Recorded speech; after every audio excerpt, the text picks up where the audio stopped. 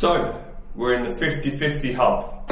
We have 50% uncontrolled air loss and air leakage and no vapor controls. And then we have the Passive Purple, airtight liquid vapor control.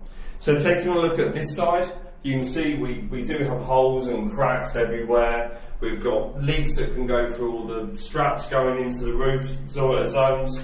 We've got all the corners that can crack over time. We've all seen that 1 mil mark.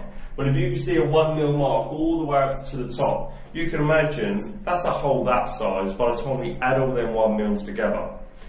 Taking a look over to this side, we've completely sealed all of the air tightness on this wall with Passive Purple. All the straps have been completely covered. All the floor has been done with waterproof glue. So we've got a nice DPM there, liquid control, liquid applied, so we're airtight, we're watertight. And then on the walls we have the Passive Purple, which is airtight and our vapor control.